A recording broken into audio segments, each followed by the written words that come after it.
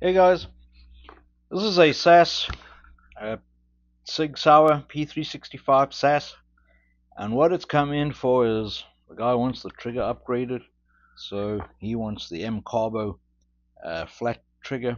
The SAS has got the curved trigger. He wants the M-CARBO flat trigger installed, as well as a M-CARBO spring kit, trigger spring kit. So that's what we will do. Just as a baseline, we got the Lyman trigger gauge. Let's just see what the trigger is and see what that M-CARBO does. 4 pounds, 14.6 ounces.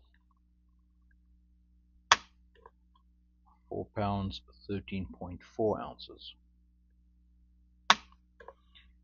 5 pounds, 3 ounces. Not a bad trigger, but let's see what it comes out like.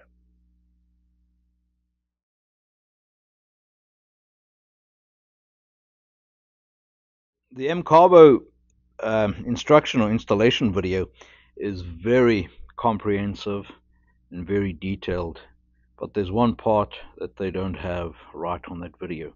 So on the video they say this spring is universal and you can put it in either way around, and you can see that on this particular pistol that's not the case.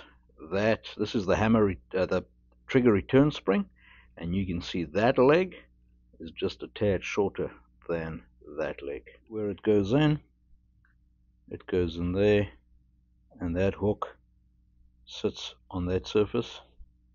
There's a little indentation for it there, and I won't get it in on camera, and that other leg goes through that teeny little hole there. I had it in this way around because I didn't pay attention to the spring, because I was just going off the instructions or the instruction video that said it is universal, and I had it in with the short leg into that little hole, and although it went in and the pistol worked, as soon as I test fired it, it jumped out and I had a dead trigger. Done, got it in. Let's check the trigger weight on it.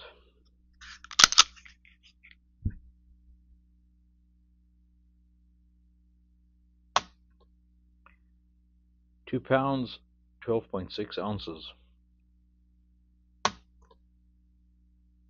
2 pounds, 12 ounces.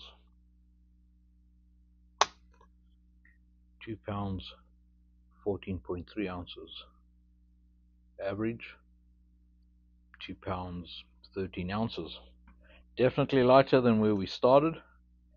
Comparing it to, I don't have another curved SIG trigger to compare it to.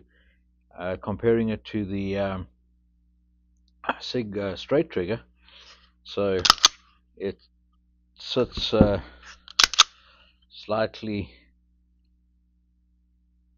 more vertical than the SIG trigger, and the wall is just past vertical, where on the SIG the wall is just before vertical. Stay safe, we talk again. Cheers.